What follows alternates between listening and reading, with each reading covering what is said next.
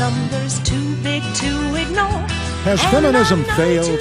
This morning we talk with a longtime opponent of the feminist movement about the failings of feminism and how it's affecting our country. Author Phyllis Schlafly joining us to talk about that and her controversial new book. Ms. Schlafly, the subtitle of that book is What Conservative Women Know and Men Can't Say. So what does that mean? That feminism has really taken over. They don't like to call it that, but the feminists are very prominent in the government, in the judiciary, especially in academia and in the media, and they have intimidated the men from ever saying anything that would expect women to do the things that women ought to be doing, like taking care of their babies. Well, Phyllis, you're a Phi Beta Kappa grad from Washington University, a lawyer. You got a master's degree from Harvard, an honorary doctorate in humane letters. Gee, I guess it's hard to imagine that you're against feminism. You have the mistaken idea. You've been taught by the feminists that the feminists are interested in successful women. That's not true. If they were, you'd hear them bragging about successful women like Margaret Thatcher or Condoleezza Rice or Sarah Palin. Obviously, she's successful in politics. That's why they can't resist attacking her. They don't believe women can succeed because we live in this oppressive patriarchy. Do you abide by the theory that as a woman gains more freedom and more education, more power, that they become less happy, that it's only a man that's going to make a woman happy? Well, I do think most women want to be married, and I think most of the feminists are unhappy. They wake up in the morning believing they have problems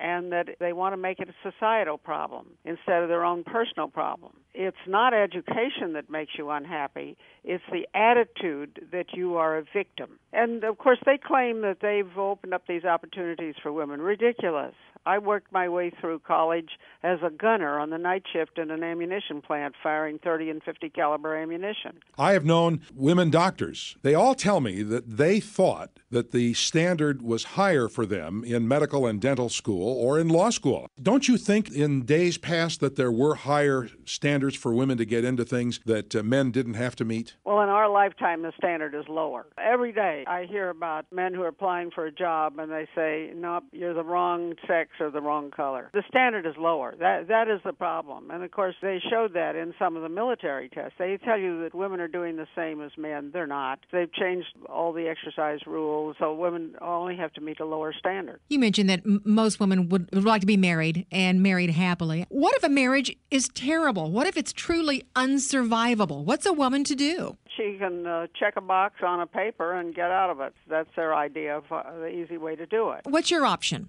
A lot of it depends on whether they're children. The feminist movement teaches women to put their own self-good above every other value. And I think when you have children, you've got to do a lot of self-sacrificing to be a good mother or a good father. Feminists don't believe in that. They think it's oppression to expect women to look after their own babies, and the taxpayers should pay for it in daycare centers. Thank you, Phyllis, author and longtime opponent of the American feminist movement, Phyllis Schlafly. The name of her new book, The Flip Side of Feminism, What Conservative Women Know and Men Can't Say.